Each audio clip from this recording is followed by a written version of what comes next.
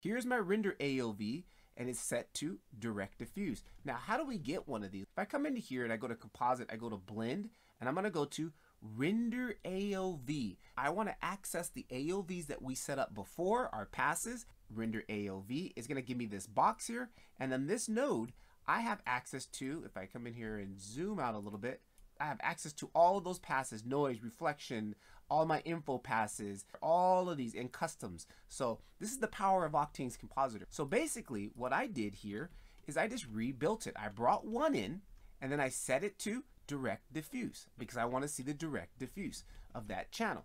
Once we have that direct diffuse connected, then I'm going to say, hey, I want you to stack on top of that direct diffuse the indirect. So I just literally duplicate this node, drag it up, go into the tab, set it to indirect, which it is, and now we need to do some math so we can see that. And this is where I do the blending setting here. If I go ahead and again, let me duplicate this here, Alt-P to pull it out of the box there. And if you see here, we have this blending setting. If I click on this blending setting, now it gives me a blend setting node, which I can do math. Add, subtract, multiply, divide, lightning.